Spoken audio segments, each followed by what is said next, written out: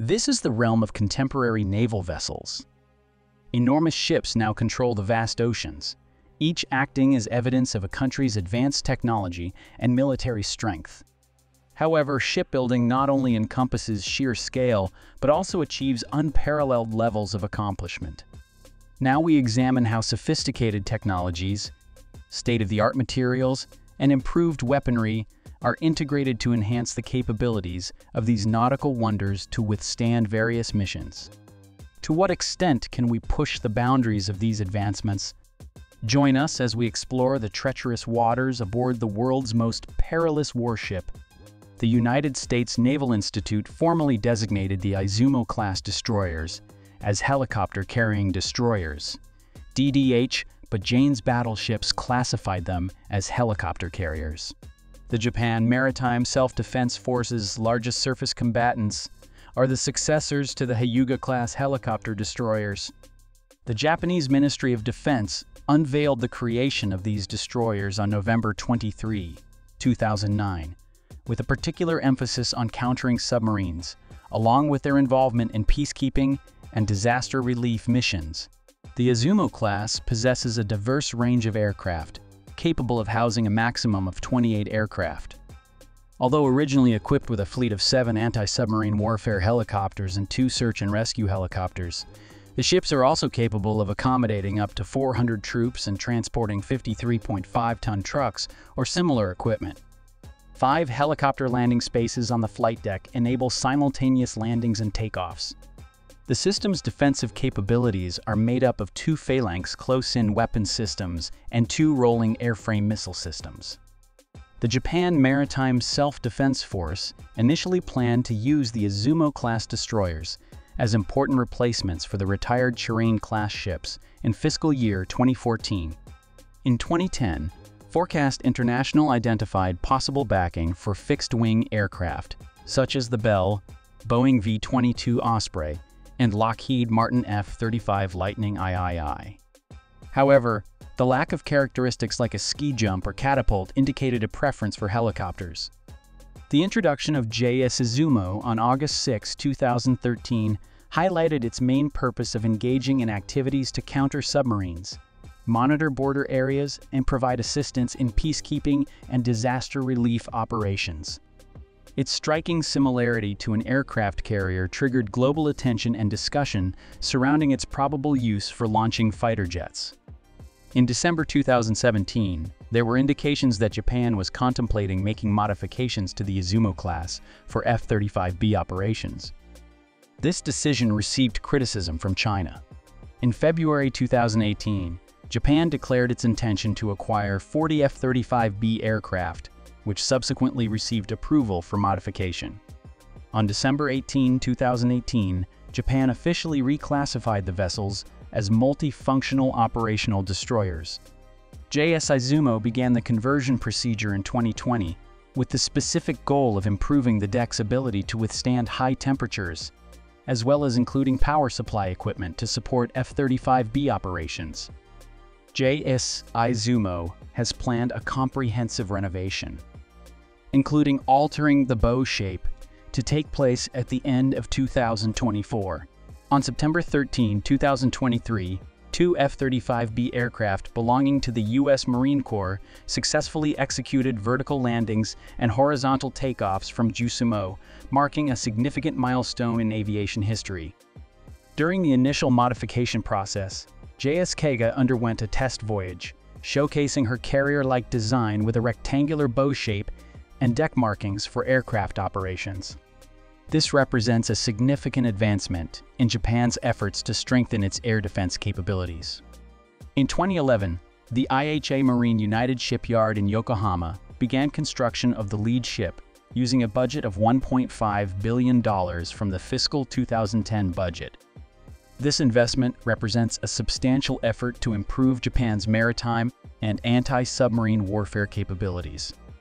The Pyotr Veliki is the 4th vessel of the Kirov-class battle cruisers in the Russian Navy.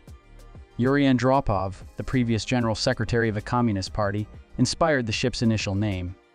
However, the dissolution of the Soviet Union later led to a change in its name. Western defense analysts frequently classify these ships as battle cruisers, however. Russia officially designates them as heavy nuclear missile cruisers. These vessels are recognized by Western defense analysts as the most substantial surface warships specifically designed for line of battle warfare. Pyotr Veliky, the leading vessel of the Northern Navy, holds a crucial position in Russia's maritime endeavors. Funding problems resulting from national economic challenges, both before and after the fall of the Soviet Union, delayed the construction of the battlecruiser. Pyotr Veliky initiated the building 12 years ago, but it took until 1998 to complete and commission it fully. The ship's renaming to Pyotr Veliky is a tribute to Peter the Great, a prominent figure in Russian history. Pyotr Veliky has always identified itself with the pennant numbers 183 and 99, underscoring its crucial role as a powerful asset in the Russian Navy. The Russian Navy currently operates 411 nuclear-powered cruisers from Project Orlan, with the Peter the Great serving as the primary vessel. Peter the Great measures 823 feet in length. While the other 3 cruisers are now inoperable, Admiral Nakhimov is undergoing maintenance and modernization, with scheduled sea trials in 2023. Pyotr Veliky's main objective in combat is to annihilate enemy aircraft carrier vessels. 2 3-type nuclear reactors, each with a capacity of 300 MW and 270,000 horsepower turbines, power the cruiser. The cruiser also boasts 4 power plants, 4 steam turbine generators, and 4 gas turbine generators. A crew of 1,035 personnel and 600 missiles equip the cruiser. The LHD Wasp-class amphibious assault vessels were engineered by the United States to deploy American forces into hostile territories. Since 1989, 7 out of the 8 ships of this kind have been operational. On July 12, 2020, the Bonhomme Richard LHD-6 ship experienced a fire incident, resulting in substantial damage to 11 of the 14 decks. In December 2020, officials declared that there were no intentions to refurbish the ship due to the projected expenses and the lengthy duration of repairs, estimated to take 5 to 7 years. The Wasp has a length of 843 feet and can accommodate approximately 2,000 naval personnel, as well as over 40 ships with military aviation capabilities. Throughout different periods, these amphibious assault ships have functioned as powerful instruments of warfare, making a lasting impact on global history. The America class is a type of amphibious assault ship in the United States Navy, previously referred to as the Lair class. In 2014, the United States Navy commissioned these vessels specifically to transport Marine Expeditionary Units using helicopters and MV-22B Osprey short takeoff and landing transport aircraft, a V-8B Harrier II, or F-35 Lightning short takeoff and landing aircraft, along with various attack helicopters, provide support to these vessels. The intention is for these vessels to take the place of the USS Palilio, belonging to the Tarawa class. The USS Makin Island blueprint serves as the basis for the America class, which consists of a maximum of 11 intended vessels. However, it eliminates well decks in order to allocate additional room for aviation-related activities. Although their primary concentration is on helicopters and VTOL aircraft, these ships, with a displacement of approximately 45,000 long tons, are comparable in size to the French Charles de Gaulle and the Indian Vikramaditya fixed-wing aircraft carriers. Although the former U.S. Navy Midway-class carriers are longer than them, they have a comparable displacement. They serve as miniature aircraft carriers. American-class vessels have the capacity to house around 20 to 25 AOBs, 8B or F-35B planes, or a mixture of both. Upcoming ships, beginning with USS Bougainville and LHA-8, will have reduced aircraft hangars in order to accommodate larger amphibious warfare well decks. The USS Makin Island adapted the hybrid electric system known as Code-Log for the America-class ships. These ships use gas turbines for high speeds and switch to diesel-electric engines as necessary. This simplifies the process of storing and distributing fuel. The standard aircraft complement consists of MV-22B Osprey transports, FFE F-35B Lightning aircraft, 2SOVL multi-role jet aircraft, CH-53K heavy transport helicopters, HN-1Z U-1Y attack or utility helicopters, and Navy MH-60Cs. Nighthawks for air-sea rescue. In order to counteract the dangers posed by anti-ship missiles, the U.S. Marine Corps intends to maintain amphibious vessels at a greater distance from the beach. The American class, which has doubled the displacement of the decommissioned Iwo Jima-class amphibious assault ships, may handle larger and longer-range MV-22 VSTOL aircraft. The LHX was a late 1990 ES proposal to replace the Tarawa-class amphibious assault ships. The plan was for the LHX to develop into a concept for a future amphibious assault ship, possibly featuring a spacious deck and a smaller island superstructure. In 2014, the U.S. Navy began making alterations to the USS America in order to mitigate the detrimental effects of the intense heat generated by the F-35B and MV-22. In order to retain combat capability, the U.S. Navy is implementing cost-effective ways to extend the flight deck's lifespan on the America-class Sao Paulo Clement-class aircraft carrier. Future ships will apply the lessons learned from this process. The nave Sao Paulo, a 12 first designated as the Foch, was a Clement-class aircraft carrier that operated in the Brazilian Navy. The acquisition took place in 2000, and subsequently, it assumed the role of the primary vessel in the Brazilian Navy.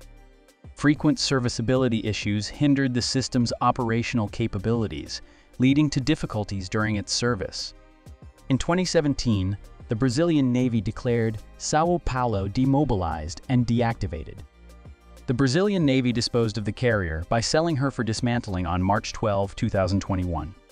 Turkey declined to dock, leading the Brazilian Navy to intentionally sink the ship in the deep waters of the Atlantic Ocean on February 3, 2023, near the Brazilian coast. From 2005 to 2010, Sao Paulo underwent significant modernization, including the examination and restoration of steam turbines, the upkeep of surface condensers, the replacement of boiler tubes, and other improvements. Notwithstanding these endeavors, the carrier encountered persistent obstacles that restricted its operational efficiency. As part of the modernization initiative, Embraer upgraded 12 Brazilian Navy aircraft and 4 Skyhawks, improving their avionics radar systems, ELTA 2032 radar power production, and autonomous oxygen generating systems. Embraer has also installed additional armaments, such as MAA-1B, Python 4, and Derby AMs, on the updated aircraft.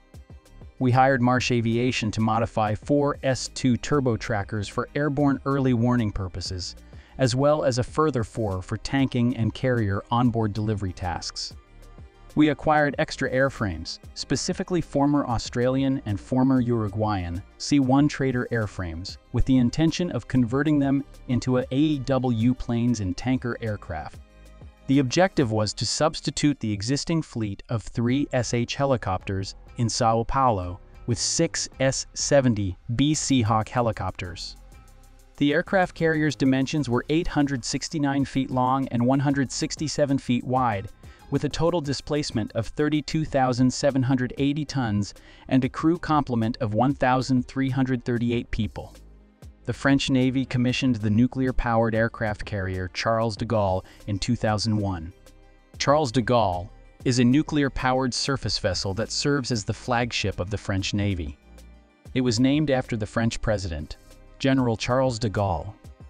The French Navy has successfully constructed the sole nuclear-powered aircraft carrier that exists outside of the United States Navy.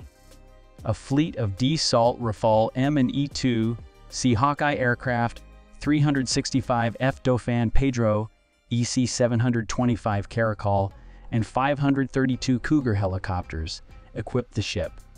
It is capable of carrying out a range of duties, including combat operations, search missions, and rescue operations. The carrier functions as a Catabar-type carrier.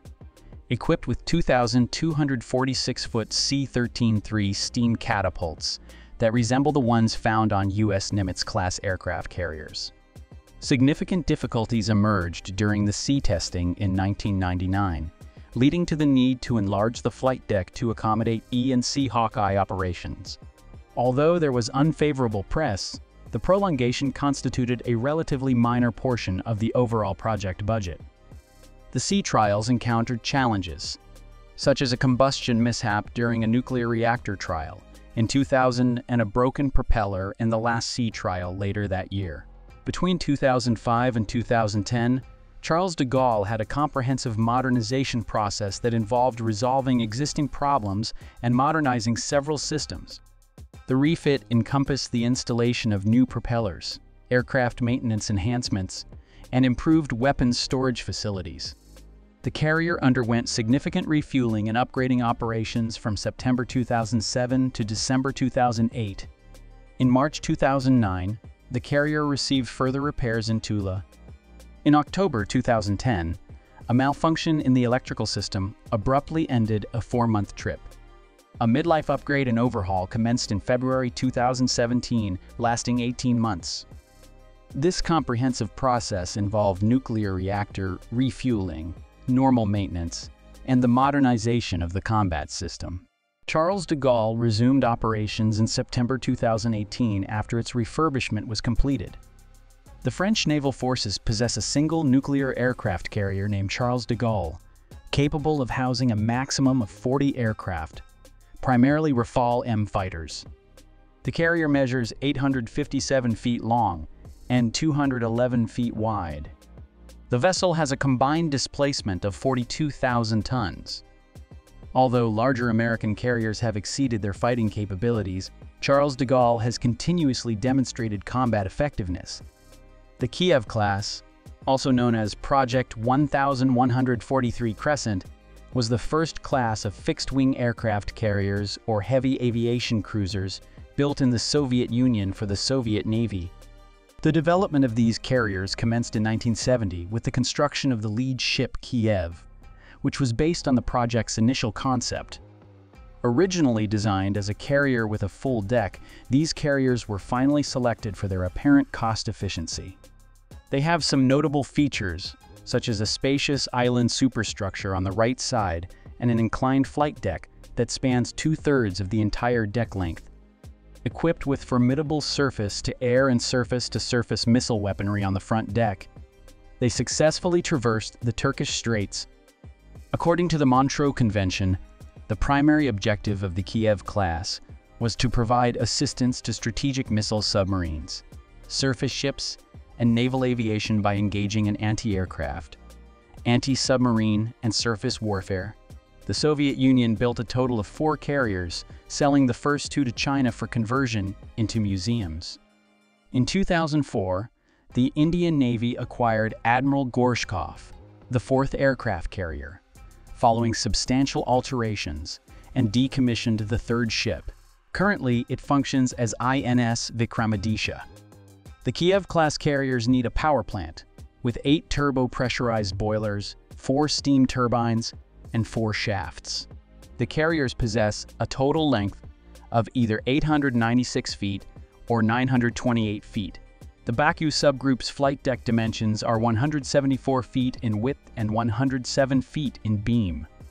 When operating at maximum capacity, the displacement of these vessels varies between 43,000 and 45,500 metric tons, and they are capable of reaching a speed of 32 knots. The air wing can consist of 2630 aircraft, which may include Yak-38, short takeoff and landing, as well as Cia-25, Cia-27, or 29 helicopters. The crew capacity varies between 1,200 and 1,600 individuals. The armament configurations differ but typically consist of missile launchers, surface-to-air missile, SAM launchers, anti-aircraft, AA cannons, close-in weapon system, CIWS torpedo tubes, and anti-submarine rocket launchers. In 1975, they commissioned the Kiev class as the lead ship. The subsequent evolution of the class, exemplified by Admiral Kuznetsov and other vessels, expanded the range of capabilities and outcomes for these aircraft-carrying cruisers. The Nimitz-class aircraft carrier, consisting of 10 nuclear-powered aircraft carriers currently in use by the United States Navy, represents the highest level of naval strength. These carriers, known as Nimitz-class carriers, are currently the largest and most powerful warships in operation. They are named after Fleet Admiral Chester W. Nimitz. The fleet commissioned the USS Nimitz as its first ship on May 3, 1975, and the USS George H. W. Bush as its last ship on January 10, 2009. The Nimitz class is characterized by its impressive specifications, such as a total length of 1,092 feet, a full load displacement of nearly 100,000 long tons, and the presence of two 4-watt pressurized water reactors that enable nuclear propulsion. These carriers have a top speed above 30 knots and a maximum power output of around 260,000 shaft horsepower.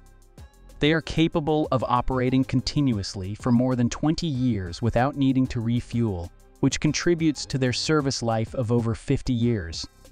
The Nimitz-class carriers, built by Newport News Shipbuilding Company in Virginia, have demonstrated their capabilities in a range of wars, including Operation Eagle Claw, the Gulf War, and operations in Iraq and Afghanistan.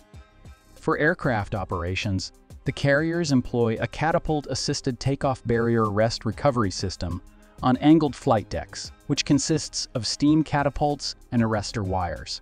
This design enables expedited deployment and retrieval, accommodating a varied air fleet that normally consists of approximately 64 aircraft. The FA-18E and FA-18F Super Hornets serve as the main aircraft for conducting offensive attacks.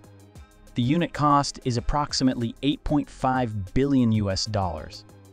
In fiscal year 2012, the Nimitz-class carriers had a cost of several $billion.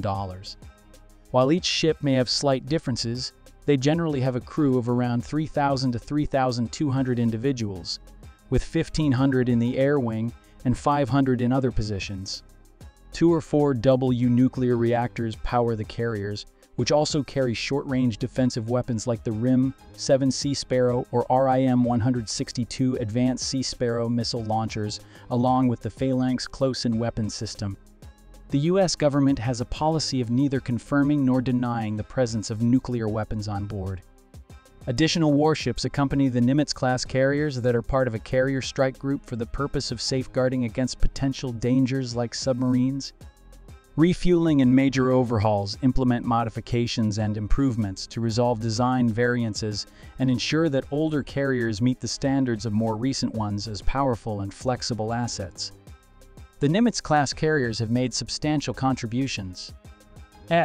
For nearly 4 decades, the U.S. Navy has demonstrated its power and capabilities on a global scale through its operations. The Gerald R.R. Ford-class carriers are gradually supplanting the Nimitz-class carriers, thereby maintaining the U.S. Navy's supremacy in naval aviation. BVT Surface Fleet, currently known as BA Systems Maritime Naval Ship, has developed the UXV Combatant, an advanced unmanned aerial vehicle carrier with the goal of transforming naval capabilities. In 2007, BVT Surface Fleet, which is now known as BA Systems Maritime Navy Ship, introduced the UXV Combatant, an advanced warship with the ability to deploy, operate, and retrieve numerous small unmanned vehicles for long durations. The UXV Combatant functions as a mothership, serving as a permanent base and control center for various unmanned land, sea, and air vehicles. The UXV Combatant incorporates design aspects from the Type 45 destroyer and the interdiction assault ship concept. It features 2 angled flight decks grouped in a V shape, with each deck measuring around 164 feet in length.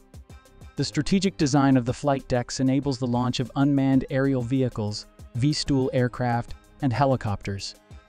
We anticipate that the warship will employ advanced launch devices like the Electromagnetic Aircraft Launch System or a towering skyscraper to launch planes. The UXV Combatant is highly versatile and capable of doing underwater missions, such as launching unmanned underwater vehicles through a moon pool. Additionally, it has the ability to function as an assault ship, providing ample space for a significant number of soldiers and their gear, specifically for naval gunfire support. A 155mm gun, capable of firing quick bursts of up to 20 rounds, equips the battleship. Additionally, it features a vertical launching system designed to especially handle the issues presented by asymmetric warfare. The UXV combatant is highly proficient in sending assault soldiers or special forces to the shore, offering crucial firepower assistance.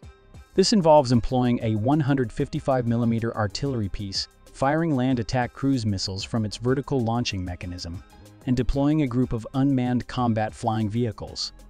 The UXV combatant possesses advanced shipborne sensors and unmanned aerial vehicles for surveillance missions, enhancing its offensive capabilities. BIA Systems designed the warship to function autonomously and as a protective vessel, demonstrating its ability to adjust and respond to a variety of mission needs. BIA Systems sees the UXV combatant as a revolutionary naval asset that embodies the future of naval warfare. The UXV combatant's unique design specifically enhances the capabilities of unmanned systems. Thank you for viewing. Before you depart, kindly click the link on your screen to view another one of our captivating videos. See you there!